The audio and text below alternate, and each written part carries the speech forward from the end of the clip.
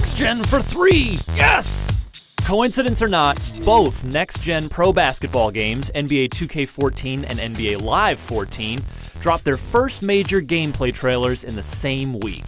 Since both are built from scratch for the new consoles, and of course because both are takes on the same sport, it makes for a fascinating apples-to-apples comparison. So let's take a look at the players, the emotions, the animations, the hoop, and the armpit hair to see which game looks hotter.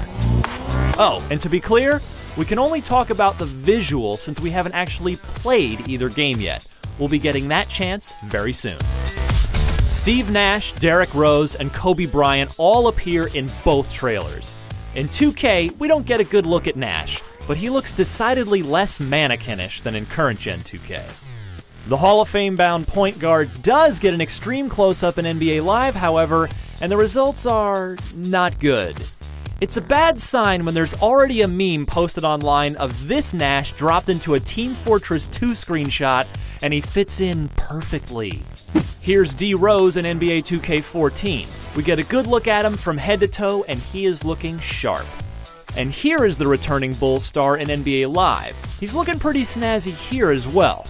Sweet dunk that he would absolutely do in real life. Check out Black Mamba in 2K14. Kobe doesn't show much emotion on the bench, but he looks pretty into his dunk.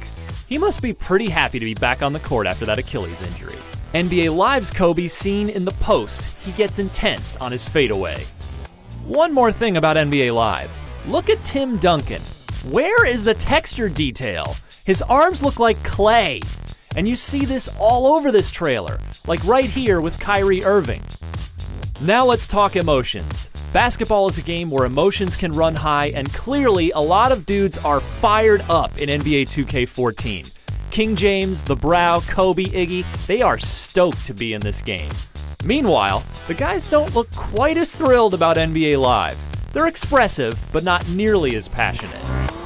So many quick cuts and edits make it tough to get a really great look at the animation in either game, but we get enough for a snapshot. In NBA 2K14, we can see cloth physics, Harden interlocking his fingers, KD's exact jump shot, and a fired-up dunk from Andre Iguodala. Over in NBA Live, check out the dude on the far-right baseline. He just kind of twitches. You can see more jerkiness in this clip, too. As for cloth physics, they're there, but a lot more subtle than in 2K14, which may be a good thing. How about the hoop itself? You can see the inside of the rim in NBA 2K14. That's nuts! Looks like a lot of detail in the cylinder for NBA Live, too. You can actually see the little metal hooks where the net attaches to the iron. You're busted, next-generation consoles. Looks like we're not getting armpit hair in either NBA 2K14 or NBA Live. The final tally? As you'd probably agree, it's pretty one-sided in favor of NBA 2K14. Players, emotions, and animations are all way more technically impressive in the 2K14 trailer, while it's a push for the pit hair and the hoop. So what do you think?